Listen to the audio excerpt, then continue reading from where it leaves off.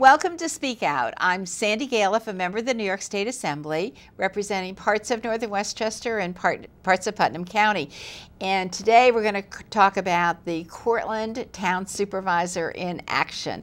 And the Cortlandt Town Supervisor is Linda Puglisi. She's with me, and it's just such a pleasure to have you here, Linda. Thank you, Sandy, for inviting me. It's always a pleasure, and we always have wonderful topics to talk about. Right. I'm looking forward to it. And actually, in my legislative district, Cortlandt is the biggest town. Oh, is that right? Yes, it is. And besides the fact that you have the most people, you kind of wander. Cortlandt kind of wanders around Peekskill and up into Putnam, right next to Putnam County. Well, the city of Peekskill, our good neighbor, used to be a village in the town of Cortlandt, and then back in the early 1940s, I believe it was, it became an incorporated city. There are good neighbors, and we have a great working relationship with them. And the town of Cortlandt abuts the beautiful Hudson River. We have many hamlets in our area, such as Montrose and Verplanck and Krugers, and we have 40,000 terrific people and 40 square miles. Right. So it's a pretty big town. And you go up, because when I'm on the Bear Mountain Bridge going to Albany, I realize part of that bridge, is in Putnam County, and then the Goat Trail that wanders around. When you come over the Bear Mountain Bridge, now also called the Purple Heart Memorial Bridge. As you know, I had the honor of being there for that dedication. And then you meander down what we call affectionately the Goat Trail to the Ansville Circle. And the town of Cortlandt begins right there when you come off that bridge. Right. Yep. So. And then it goes down to through the village of Buchanan, of course, and the village of Croton-on-Hudson, to the Croton Gorge Park and the Croton Dam. So it's really a beautiful town, many parks, lovely open spaces, and we're doing pretty well on our economics and more commercial in our community. Cortlandt Crossing Shopping Center just opened.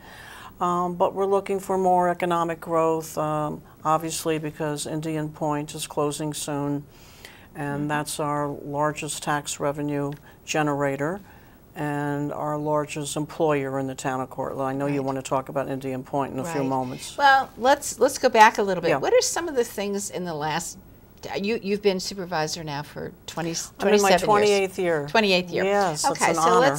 what are some of the different things that have happened? I know there's been preservation of land during that period of time for parks. What are some of the differences if somebody looked back 20 years ago? Well, how much time do we have? Well, you have to do it briefly. Okay.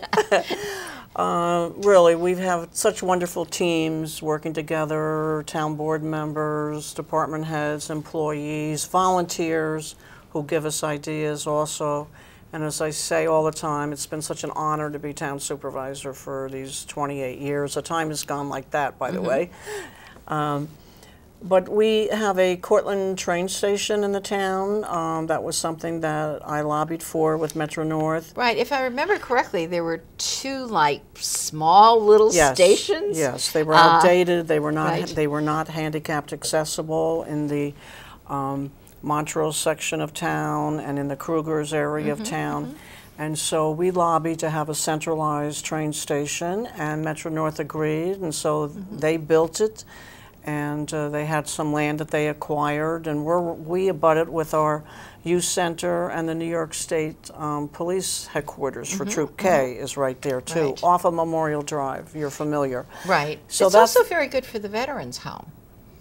Yes, the Montrose Veterans Home, there's for a lot people of to be able to. A lot of veterans can come off at the Cortlandt train station, walk right across a walking designated path to go across Albany Post Road to get to the wonderful VA hospital that you and I have worked on with our chairman of our Veterans Committee, Willie Nazario, all of our veterans to make sure that veteran services remain there. Right. I remember all the protests and rallies, so whatever I'm proud of that. So right. We've done that collectively with our veterans group as well. And then the Cortlandt Town Hall was one of the first projects that I worked on as town supervisor. I was a councilwoman for 4 years prior to becoming Supervisor Sandy. And I always thought that it would be important to have our own identification and our own town hall. And when you started out, Cortlandt Town Hall was connected with Croton. right? Part of the building. I'm the last town supervisor that had an office space in the Village of Croton Village Hall on the first floor. And it was lovely. You know, we had a lot of great meetings with our Croton officials, still do, by the way. And then once we found this wonderful school that Lakeland School District no longer wanted, and they were putting it up for sale, it was their one of their elementary schools, I thought it would be a great idea for Cortlandt to purchase it. The board at the time, the supervisor at the time, we worked on that. And then we put it up for a referendum because we wanted the people to speak. Something of that magnitude. You want the public to speak. And it won overwhelmingly, 3-1 to purchase it. And there had been a fund set aside to have a town hall in the future, so we used that money. The reuse of an old school. It was a recycling of a school, and you know, we've kept the history of the school. One of the wings dates back to the 1930s to a WPA project, by the way. And so it's really exciting. We're really, really proud of it. Half of our town employees are located at the town hall. It's 6 acres, a campus. We have a Little League field there that we provide for the Little League. And so it's, and the girls softball also, Sandy. So that was a project that I worked on, and so I've been the first supervisor in this town hall and the last one in the village hall. I know there will be many after me, but I'm really proud of that endeavor. And open space has been important. The environmental issues has been really key to me. That was something that I ran on initially. And so we have added about 3,000 acres for open space and parkland purposes during my tenure. So we have a lovely balance of parkland / open space, economic growth, residential, some commercial, some industry.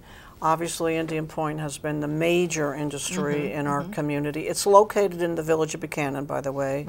And Buchanan, of course, has their own government with the mayor, Teresa Knickerbocker. And the town provides some services, so we are partners with Teresa and her board on going through this journey now of Indian Point closing. Indian Point, I know we have over the years have had so many meetings. Yes, we started out with public meetings, and for a while they really weren't working because everybody was yelling at everybody else, if you remember that. And then, I sure do. But we've had so many meetings with the Nuclear Regulatory Commission, Entergy, or before that Con Ed and the New York Power Authority, so been a lot going on. Now the status today is with Indian Point. Entergy is the current owner. They bought it from Con Edison back in the year 2000. Right, and so fast forward 19 years, almost 2 decades, they've owned the 3 nuclear plants. Indian Point 1 has been closed for decades. So the 2 operating ones are IP2 and IP3. And the radioactive spent fuel rods are also on this property, as you know. So back in January 2017, there was an announcement made by the CEO of Entergy and by our Governor Cuomo of New York State. They made it on the announcement on the same day. And the announcement was that the nuclear plants would close officially in 2020 and 2021.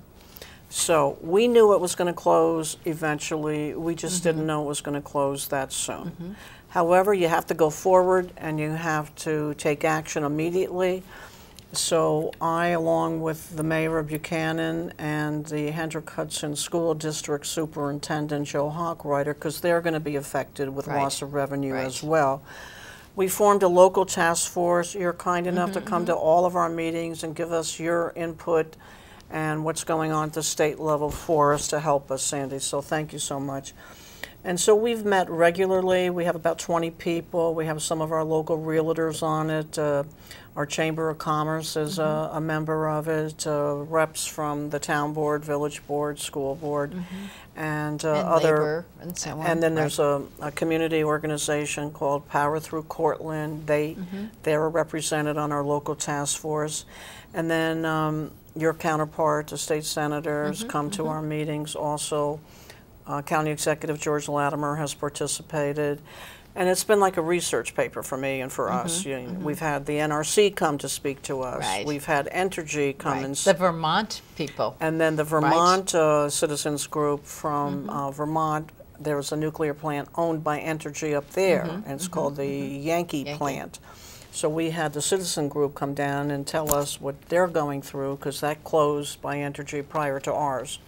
So it's been a research paper, as I've said, and we're concerned about the loss of almost 1,200 permanent jobs, and we want them to be retrained, reskilled, and so on, and Entergy is working with them, and to the best of my knowledge, I think they are. And so we're concerned about good paying jobs, a lot of union jobs, so we're concerned about that, and then the loss of revenue. And just quickly, as briefly as I can, the whole amount of money every year is $32 million in revenue. For all of the different, and that goes out to different parties. You start with the county and the county the library is 1% of their budget that they're going to be losing. The town of Cortland 2%, and that equates to $800,000 a year. On a $42 million budget. I'm not going to say we're going to be fine, because who wants to lose $800,000 in your budget? But we're doing our best to address it immediately by putting $100,000 a year aside each year. So when we get there, we'll have some money in the bank to offset it. And we're looking for economic development, and I can talk about that in a few minutes. And then Hendrick-Hudson School District, which is in the jurisdiction of Indian Point, will lose $24 million a year. That is 1/3 of their annual revenue. And if we can all think about our school district, whatever school district you're in, losing a third of their revenues, it's a really tough issue. They're looking at plans, and of course we're looking to the federal government, the state government, to help to offset to some degree. I know there are budget restraints at all levels. And then our friends in the village of Buchanan, they're looking, I think it's 45% of their annual budget comes from Indian Point. As I said before, that's where Indian Point is physically located within the boundaries of the village. And that equates, I think, to about $3.5 million a year for the mayor, the trustees, and for the wonderful people in the village of Buchanan. So we're all in this together. It's our biggest challenge, and as I said, it has been our largest source of tax revenue and employer. So these are big challenges. That's always hard for any community. If you lose one industry, but Indian Point was like a huge industry. It's huge. It wasn't, just losing your medical office building or something like that. I remember years ago, General Motors left in. And that was big. That was big. Yeah. Right. I've talked to the former mayor there, Phil Zagarelli, who's a friend of ours, and how he got through that journey, and they still are, right? Right. So for a huge corporation to leave a community is big, no matter what it is, an IBM and a GM. But these nuclear plants are big. A little different, too, because the nuclear plant ends up with the spent fuel rods that are still there. Yeah, so that's a problem. That's an issue as you think about, General Motors has had to clean up, and they had paint, because of the paint plant that really put toxicity into the soil. But the problem with the spent fuel rods is that there's no place for them to go. They're not going to Yucca Mountain in my lifetime, because nobody wants the radioactive spent fuel rods to traverse their state. So the transportation of them to Nevada or wherever is problematic. So we are facing having them situated here into perpetuity. We don't know how long that would be.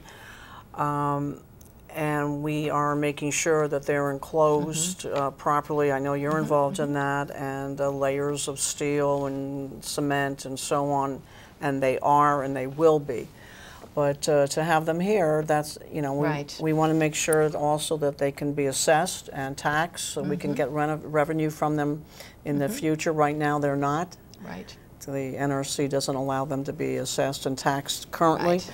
But the other problem with the situation, Sandy, is that it sits on a campus of 240 acres. Right. That is a big piece of land. Right. It abuts the Hudson River, as you know. It's a great piece of land. So the question is how it can be used in it. What time frame can it be reused? Yes. That's the question. The state was good enough to retain a consultant to do just that, to evaluate, to see what can be built there. Are there some corners of the property that could be carved out, subdivided for uses for economic growth now or in the next couple years? And Entergy comes in and says to our task force, no, that's not going to happen, not in the very near future. So we're looking elsewhere for economic growth in the town with an outside economic consultant that we retained about a year ago. The town paid for it, $85,000, to look at properties in the town. Our planning department, Chris Gale, Michael Prezioso, our town engineer, they're looking at parcels that are unused right now. They're vacant. You just did basically a report from that economic development group, right? Yes. As to like places, corridors in the area that That's might be able to be expanded. So anyway, with the state's consultant, they did say in their D.L. English was the consultant, if you recall. They did say, in their expert opinion, that corners of the property could be reused for economic growth, that it wouldn't be impacted, in their opinion, by the dismantling of the plants and so on. But Entergy right now, they may change their mind in the future, says no. So we have to take inaction is the title of the show. And so we have to take action for their inaction. So right away we go into action, and we have our planners and engineers looking at properties that are vacant, first of all, and then maybe some properties that could be reused if the private owners would allow that to occur. So what I thought was very interesting, Verplank, not everybody's been to Verplank. It's not like a place that you would go through. It's a hamlet, It's a hamlet, but it's, you know, surrounded by water, and it is beautiful. And I know you're kind of looking at that for some opportunities, basically recreational. Well, we bought one a few years ago. We bought 100 acres from Con Edison, all right? It abuts the Hudson River again, and so it currently has a field on it, which we're going to keep, and we're looking at other opportunities on that property, and economic growth is one of our major considerations for that property. So there's things that are plans that we have with private developers for that property for jobs and for revenue. And it's in the Hendrick-Hudson School District, so it would benefit them. Also, we have bought a lot of other land in the hamlet of Verplank on the river. We have a Cortlandt waterfront park, and there were some mobile homes that were there for many years, and they were allowed to stay there for 10 years after the owner passed away and the land was deeded to the town at that point, right? And so that's all done. And now we're looking at perhaps a restaurant and some commercial use of that property. And so there's all kinds of ideas, and we don't have any railroad tracks that go through that property, so it's very conducive for maybe a hotel, maybe restaurant, some commercial shops. That Verplank is a beautiful area of our community. So we're looking there, and then around the Cortlandt train station, we're also looking for, which is Montrose, the area of Montrose. It's in the Kruger's area of the hamlet area of the community. And as I said, that was something that was one of my projects early on. So we have a lovely Cortlandt train station. A lower level and an upper level was added. And then we have some property that we own there that could be conducive for some economic growth, maybe a mixed use of some apartments or townhouses. So people coming up from the city could perhaps live there, and they have little shops. And so this is kind of planning that has emanated from our current master plan that we received awards on. Right. So you have a lot of things to think about. There's a lot of things going on in our lovely community, right? I know we have some information about the town of Cortlandt financial record, and one of the things that I've always felt with Cortlandt and you leading it is you were there before the tax cap was really there. We call ourselves the original tax cap. The original tax cap. Nobody really thought about it. But your financial record, I mean, it's incredible and probably an envy of most communities that you've been able to keep the taxing level down. It's an interesting story. When I first was elected and got sworn in 1992. I can't believe it's been that long, really. But I went to a forum, and it was being put on by Dr. Sal Preziosi. Oh, yes, right. You remember him. He was the guru for sharing services, and he had chaired a report for the county. And so it was my first entree into considering, why not? Let's share services. When we have a mandate, right? Why don't we do it collectively with our neighboring communities? So I still have the copy of that report. It was called the Westchester 2000. Right. I have that copy too. There was a lot of good work in there, but a lot of people did not pay attention to it, but you did. At the time, but I did, and I really adored him. He was, really a terrific person. And so right away, I went to my colleagues and I said, why don't we start doing some of these things? So when we had some mandates, like filtration of water from the EPA and the federal level of government. And so instead of Cortlandt building a filtration plant, Yorktown, Somers, we did it collectively and we established a joint waterworks. And you see the result of that on Route 6 now, and then at the Amawalk Dam in the Somers, Yorktown area, and then the Catskill Reservoir. So we filter the water together. I have the honor of being on the executive committee, and we meet monthly, all of us, and the Montrose Improvement District is part thereof as well. And so that was a shared service, and that saved Cortlandt, believe it or not, $8 million by doing it jointly together. So there's an example. Well, you also took, you looked at the police, right? The police was a big one also. We had a very small town police department that was only established in 1980 by prior administrations. And by the time I became supervisor, it was 9 officers and a chief and a couple dispatchers, right? So it was a small force. And it was augmented, supplemented by the New York State Police that has always, for 50 years, I believe, had a strong presence in the town of Cortlandt. They've had an office, a headquarters, if you will, in the town of Cortlandt. It used to be up by Ansville. And so they've been always there. And then we had some of our officers were going out on what's called 207C, disability, workers' comp. So you really didn't have 9. So we really didn't have enough officers for the shifts. So I spoke to the then county executive, Andy Spano, and he was in agreement and supported our idea. We were the first community in Westchester to do something like this. We dissolved our small police department because we didn't have a lot of And you police. did that with public referendum, if I remember, didn't you, with the police? What we did for the referendum was to ask people to support us building a new permanent state police barracks headquarters down by the Cortlandt train station, and that won overwhelmingly. So we knew they were going to be a strong presence here permanently forever. And then, as I said, some of our officers weren't working. They were going out on disability. And so we asked the county executive if we could have a northern Westchester satellite of the county police department. He agreed. Our boards voted on it. And so the referendum was on the police barracks. So I personally worked as hard as I can to find those police officers other positions. Some of them were absorbed into the county police department, by the way. A couple of them went into private security positions, and then others went out on this disability. All right. So, and we have that plan today. Right. And over time, you've had to save a lot of money. Oh my gosh, right. At that time, it was 1999 that we went into this new police plan for economic reasons.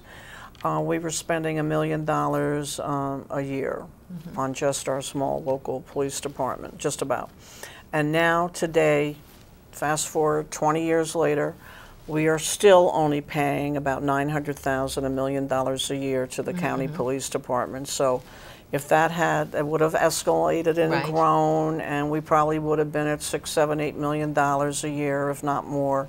So we have saved all that money by sharing services with the county police, making sure that the state police stay here, and they have this new headquarters. So it's really been terrific. I have a great rapport with both departments, and you know, when I need them and citizens call my office that they need some additional patrols or whatever, they do their best to comply. So it's really so great. Interesting, because so many communities, I mean, other communities under pressure of not having enough revenue are really going to have to think about doing this, and yet it is so hard for them to do that. And you also did that with your not having an elected highway superintendent, so you were able to. We changed that. Right. So we you used to have a elected highway superintendent. And a lot of communities and still that was have a referendum. And that was a referendum. We put that up to make it an appointed position for the same reason, economics and cohesiveness of government, all right? So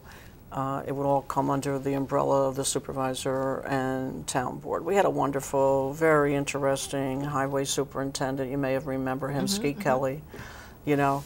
And so, and then offered him if he wanted to be the appointed, and he decided to retire instead. So, and that was a referendum, and that won overwhelmingly. And once we explained why we were doing that for economic purposes, and explaining it, because today, with your financial reports, because of the things that you did, you were able to keep the taxes low. Yeah. So these shared services, having some vision to think ahead, and keeping, all governments are not-for-profits, obviously, so you try to take as much money in your surplus and put it on over to the next year to keep town taxes low.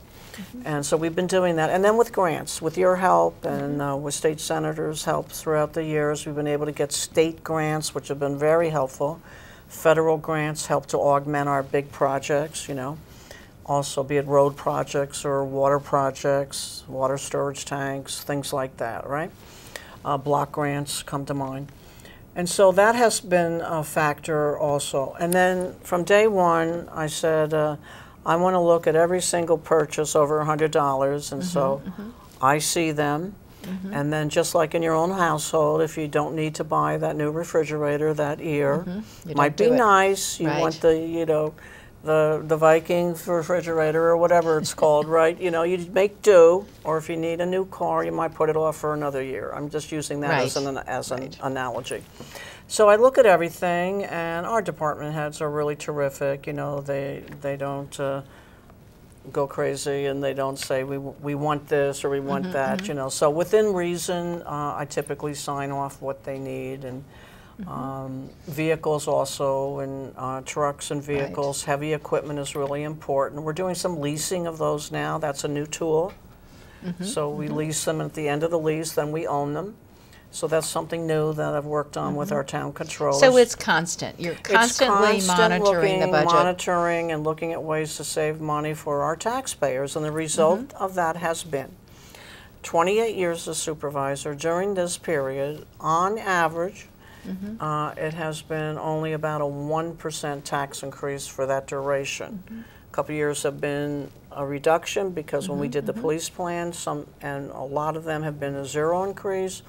I don't think I've ever gone over 2%, 2.5%. So on average, 1% for those many years. Indian Point closure with the loss of revenue is a challenge. Right, So we're going to try really hard to think of new ways to keep our expenses down and our town taxes low. We don't have any input into the school taxes because they have an elected school board.